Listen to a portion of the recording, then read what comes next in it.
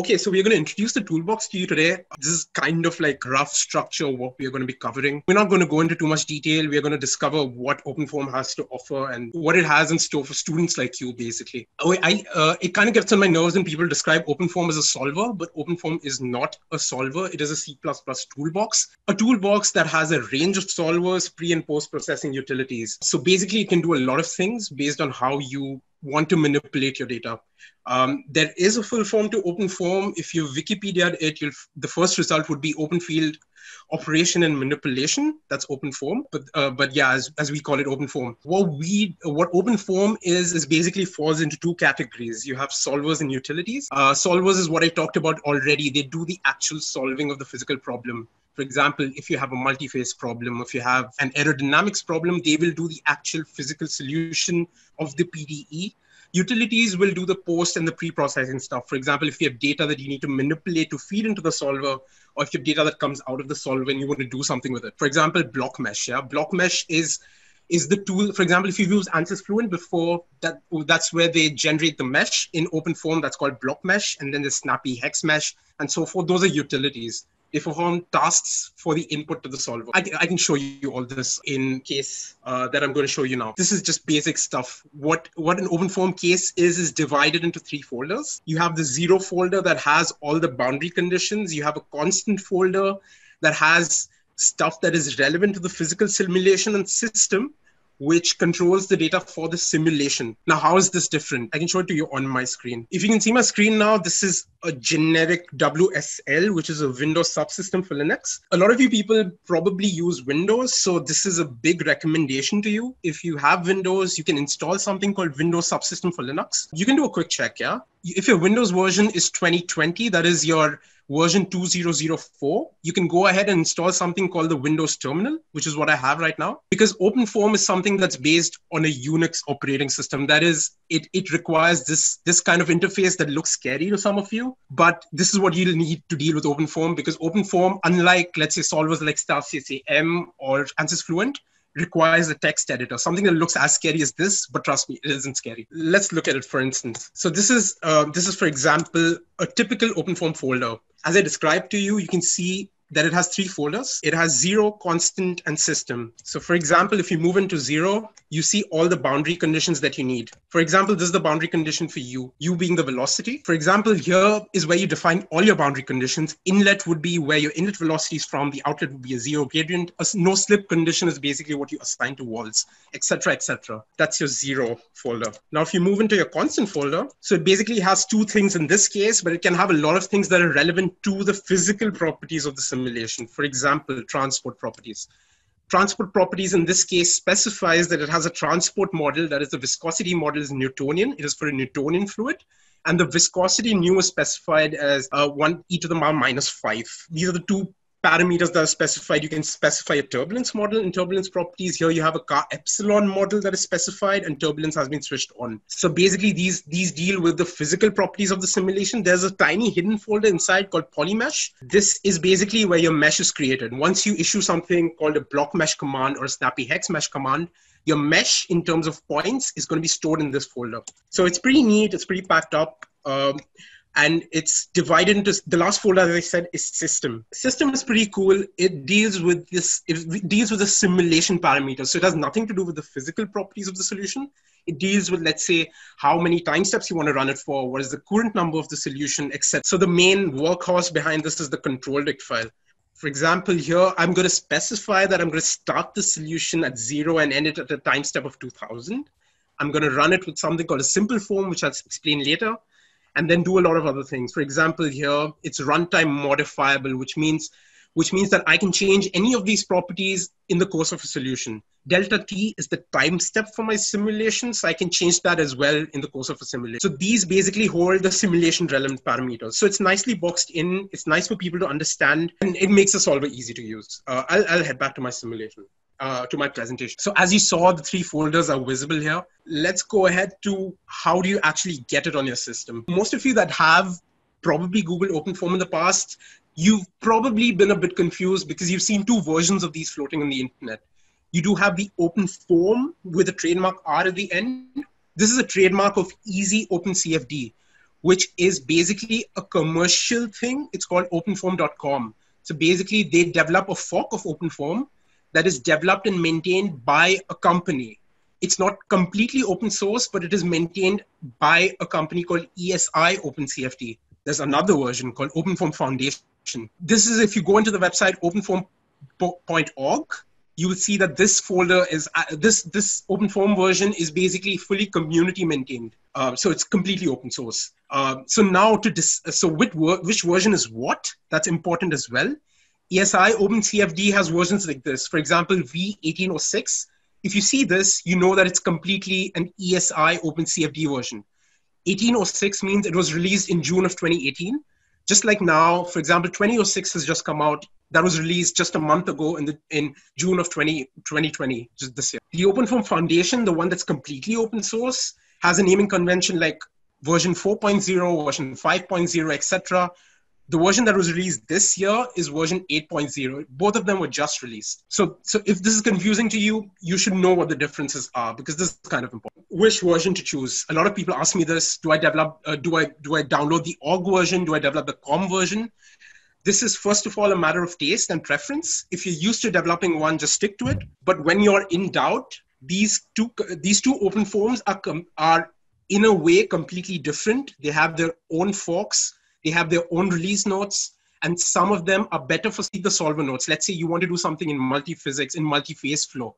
You read, okay, is the multi-phase solver more improved? What features does it have for each OpenFOAM version? And then you decide to download it. There is, for example, for the community-driven solver, that is the OpenFOAM Foundation. There is also another fork called Foam Extend. Now, Foam Extend has solvers that do not exist in these two ones, at least for now. They have some really cool solvers as well. For example, there's one that I have started using called Solids for Foam. It's basically all the solid mechanics solvers that you would have on something like ANSYS Workbench done on a finite volume mesh in OpenFOAM, but it's done via Foam Extend. So if you just Google Foam Extend, you can also download this. It's a bit bigger, but again, it's a matter of taste if you want the solver on your system. As I said, I normally do use ESI OpenCFD because that is the version we use at Volkswagen. That's the version I've always used. So, but it's a matter of personal preference, as I said. What for an operating system do you use?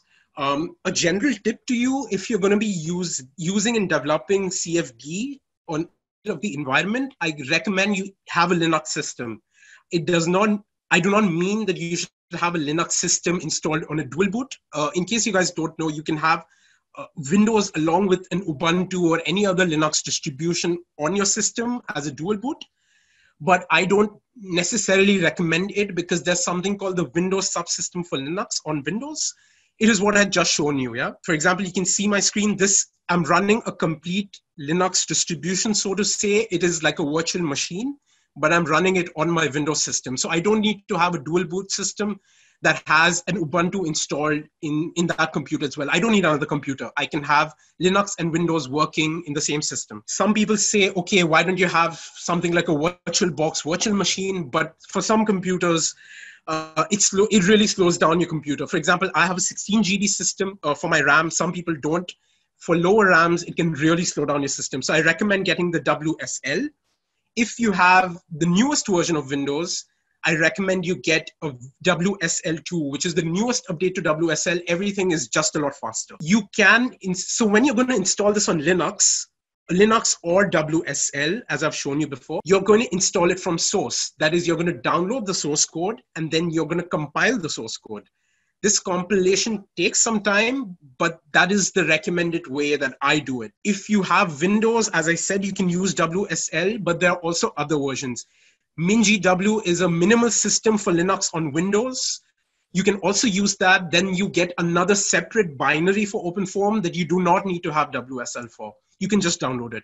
Docker is something like a container that will contain a Linux environment in it, which you will download and download OpenFOAM inside that environment. So these things will work on Windows. But of course, as I said, use WSL if you absolutely have to use Linux. In fact, if you want to switch to a complete Linux system, there are also commercial software like StarCSAM that work on Linux as well. ANSYS Workbench and Fluent, as far as I know, are not compatible with Linux. You will have to run them on Windows. But that's the best thing about OpenFOAM. It will work on either operating system. So there are workarounds. You probably have an idea about OpenFOAM already. There are a multitude of solvers, as I've discussed earlier. There's a solver for everything. Basic solvers are things like Laplace and potential flow. Potential flow just basically solves the potential equations if you've seen them before.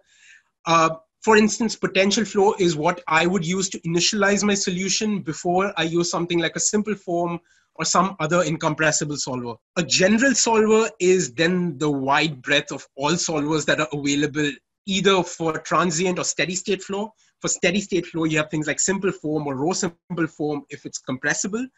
If it's incompressible, you have pimple form, piezo form, row pimple form for compressible, etc. There are a range of multi-phase flows as well. For example, you can have Euler flow that is normally like a two-phase flow, basically. Then you have volume of fluid solvers. You have a range of other multi-phase solvers that you can use as well. Lagrangian is anything that has to do with a Lagrangian flow. A Lagrangian flow basically means that there are particles in the flow. This can be interesting, for example, when there is a spray, or for example, inside a combustion engine when there's going to be spray. For example, diesel foam is an example of a spray solver, which is important for modeling a lot of different kinds of flows.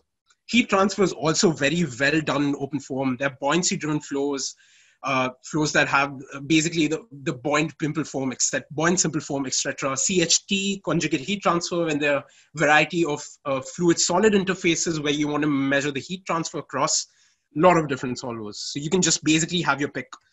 A scalar transport equation is basically what you can see below in the equation. A T is the scalar transport variable that you're going to transport.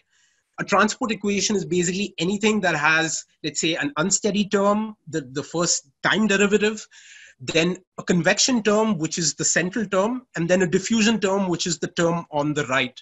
So that is basically a convection diffusion equation for a scalar.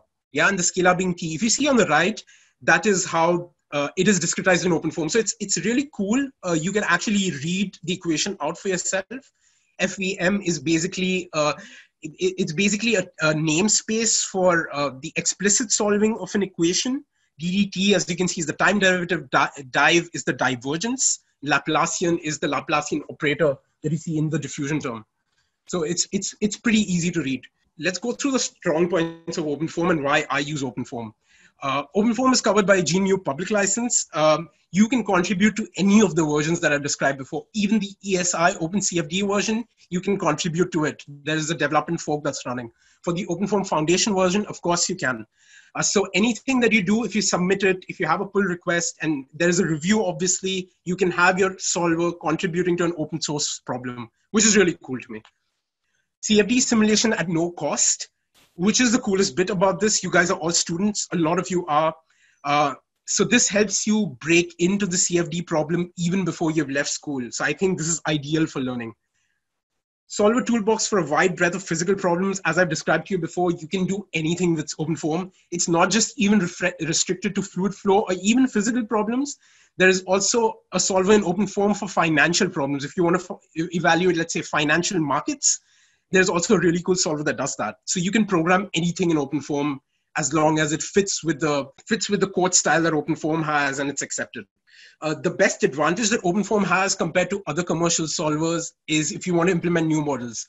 There is a very distinct coding style to OpenFOAM, and it's very easy to basically copy solvers and make them your own and change a little bit, and then you have a new model or you have a new solver.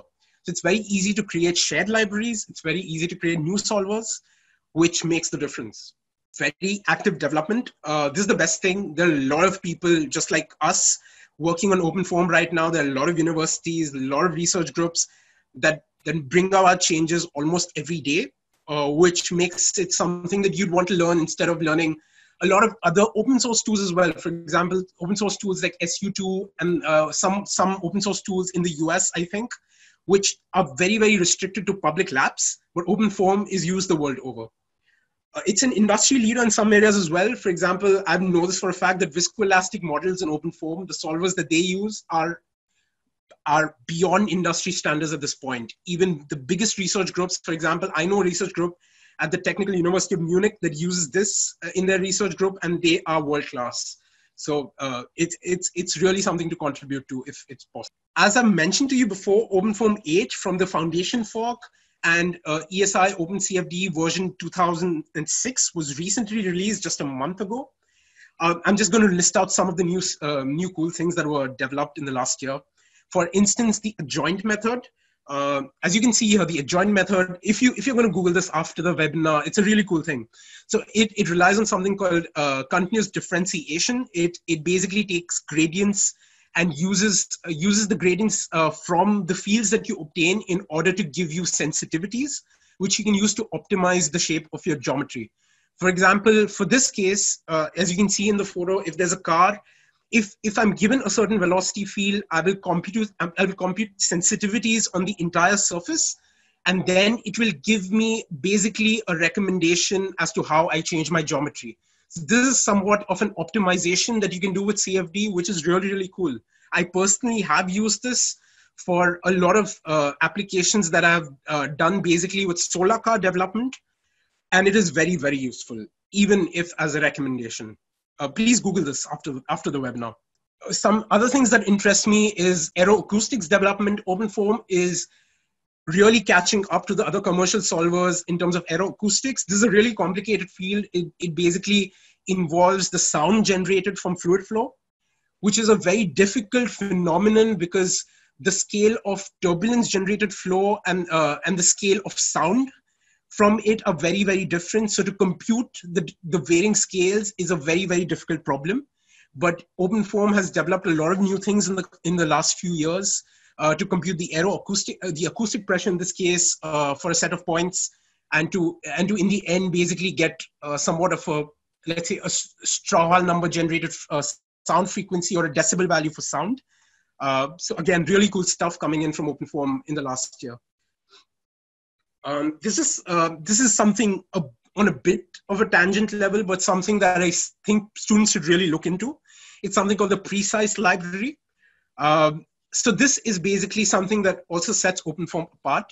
Precise is a coupling library between different solvers. So for example, if you have OpenFOAM and if you have something like, I don't know, like COMSOL or something like Calculi X, which is basically a solid state solver, a structure solver, it can combine the results of OpenFOAM, feed it to the structure solver, and then feed it back through adapters that are developed for each solver. For example, OpenFOAM will have an adapter. The adapter will read it and give it to Precise. Precise will give it to the adapter for Phenix or Calculi X, and then the feedback continues. It is really, really cool. For example, a lot of people who want to work in fluid structure interaction, the flutter of an airfoil, for example.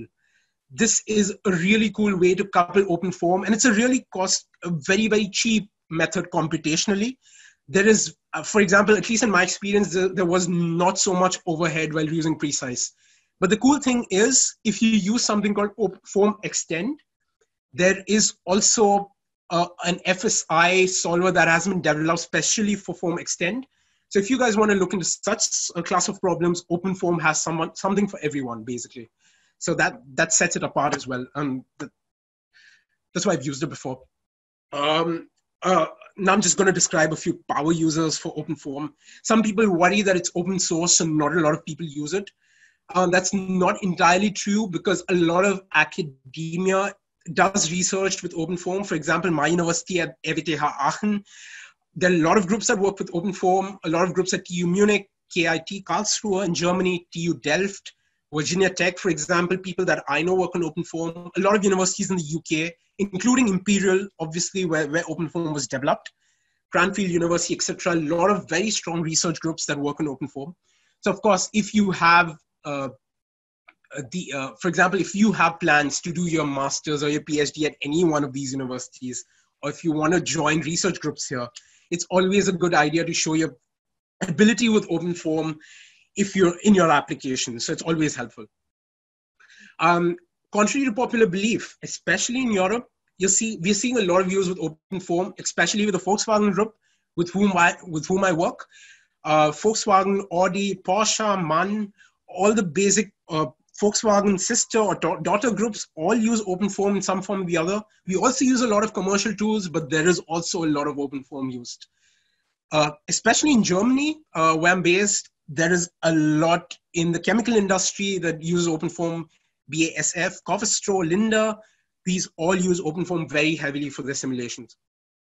On a personal level, any FSA team, any Formula One team, or any Hyperloop student team, if you're going to maintain costs, or if you don't have a license for one of the commercial softwares, you're probably going to end up using OpenFOAM. So if you want to join any of these teams, even at your university or at a university abroad, when you go for your master's degree, it's good that you know this. And personally, I usually think that OpenFOAM is the best stepping stone to any other commercial software. I would not, for instance, have a problem learning any other commercial software once I do know OpenFOAM, especially in development, because that's where the real meat of the solver is. A lot of the entrepreneurs among you, there's also a lot of startups that base a solution on OpenFOAM. SimScale in Germany has developed an entire solution of cloud-based simulation, but they base it on OpenFOAM. Engis, Conself, these all have OpenFOAM on their backend, which makes it really cool. Why should you learn it? We can go into a bit of detail with this. OpenFOAM allows you to learn theoretical aspects with the code. For example, the discretization that I showed you earlier, this is a prerequisite basically to clearing any CFD interview, because you cannot go through OpenFOAM without understanding each and every aspect of the code. So at the end of it, if you've seen through the code and not just used OpenFOAM for application, you're bound to clear any CFD interview. There's a very thriving community to help you learn CFD online. I'm sure a lot of you a lot of you CFD geeks have already been on it. I've personally been wanting to have something that's a bit more advanced in CFD online. There is something called a Discord server for OpenFOAM, which I can recommend. I can later link it in the chat box as well if you guys want to join it. So basically, people who can ask questions are answered immediately. And of course, if there are new communities that come up on Slack or any other portal, I'll let you guys know if I find out. The point of this webinar was to introduce and to generate interest in learning advanced C++ for OpenFOAM. OpenFOAM has some really advanced C++ in terms of template metaprogramming, polymorphism, and generally in MPI programming as well. So if you want to learn advanced C++, it's a really good outlet. So you can do a lot of things with it. Object-oriented approach, meaning it's obviously there's a certain structure, certain ways of initializing each object, certain ways of controlling your memory, and then letting that memory loose. And obviously the easiest bit is you can just copy a solver and then you can tweak some things and have your own solver, which makes it really cool. So these are the things that help you learn OpenFOAM, and this is why you should learn it. In terms of a presentation, this is what I'd like to present. I'd like to show you some things that I do with OpenFOAM and basically what possibilities exist. So I've been doing this for a while, but what I used to do before, for example, as I've shown you before, is I used to develop directly with Vim. Vim is a text editor for OpenFOAM. Vim is a text editor for Linux that you can use, for example, to write here. I used to directly write my OpenFOAM code here and then develop it. But I've developed a better system for doing it in the past few months. I have been using something called Visual Studio Code. If you guys do happen to download Windows Subsystem for Linux, or just get a Linux system or even a Windows system, Visual Studio Code is one of the text editors that's super light, and it is also very suited for things like this. You can debug OpenFOAM directly in your text editor, and you can do a lot of things. The red you see here is because I haven't configured OpenFOAM yet for my WSL. I used to work on Linux. I've just shifted to Windows. So I'm not really set the include directories. That's why you see the red underlines. But normally what happens with this is normally this would be a very complicated affair. You'd have a lot of header files. You wouldn't see what is going where. But normally when you do have everything configured, you can actually just navigate to the source file and see the contents in it, and then actually trace the flow of your code, which makes it really cool. This solver, for example, is simpleform.c. Simpleform is basically one of the solvers that uses the simple algorithm, which is for basically for steady state flow. It's a steady state solver for incompressible and turbulent flows. If you scroll down, you can basically see everything that you need to know. So what happens basically in a simple loop is they're including these two files, the uequation.h and pequation.h, which are in the same directory. For example, if I'd shown you this before, this is basically the solution of the convection diffusion equation. But for a simple algorithm, what you see is basically a similar matrix that's being constructed, a divergence of the velocity matrix, which is the normal case for a Navier-Stokes equation. And this turbulence basically denotes the shear stress that is part of the right-hand side of a Navier-Stokes equation. This is the time derivative that's obtained yet a year from the MRF, that's the moving reference frame class. So you basically get this. It's a bit complicated, but you get it. For simple form, for example, you're required to relax the equation. If you've heard of under relaxation factors, you do that. So there's a flow to the code, equation.relax, and then you actually do the momentum predictor step. For example, in the Navier-Stokes equation, you do have a pressure gradient that's on the right side. So you see that here. So the solve equation does just what is being done here. It's basically combining the U equation, that is the LHS side of a Navier-Stokes equation, with the RHS side of the Navier-Stokes equation, which is the pressure gradient in this case. That's the U equation. Then you see they have included the P equation.h. Let's scroll to it. P equation.h does a lot of complicated stuff. We're not going to go into it in this webinar, but basically what it does again is that it corrects the velocity based on the pressure. That is basically what the simple algorithm is. It calculates the Laplacian of the pressure, which you can see here. And that Laplacian of the pressure is used to correct the pressure. And then that is used to correct the momentum, which is what you see in a momentum corrector. If I can just run the equation here. So this is the solver that's being run. As you can see here, they're, for example, running the momentum predictor only once. That is why you don't see iteration equal to 1, iteration equal to 2. But this is the pressure corrector being run 5 times. That's because I've set non-orthogonal correction to 5. That means it runs this pressure correction step 5 times. This correction step is run 5 times. So you see pressure being run 5 times. GAMG is the pressure solver. You don't have to take my word for it. You can just see it in pressure is GAMG. So this is solving for pressure 5 times. Smooth solver is basically the solver for velocity. As you can see here, U. It's running it only once because simple does it only once. And of course, for all the turbulence parameters like epsilon and K, it's doing it once as well. So the time step, as we saw, was just 1. It's running according to each time step. It's just stepping up. This is actually a steady state flow. Obviously, if you were running something like a piezo form or a pimple form, the time steps would be much, much smaller. And you wouldn't have under relaxation, for example. Here you go. This is the under relaxation factor that was being applied in the step. P.relax is relaxing the pressure. U.relax is relaxing the velocity, which are being read from these values, U and P. So this was, again, just a sneak peek into OpenFOAM. I do not want to go too deep into development. That's why I didn't really extend the talk on this a bit further. And that's it from my side. If you have questions, please write them to Shruti. I've finished a bit before time, but of course, that just leaves more time for questions.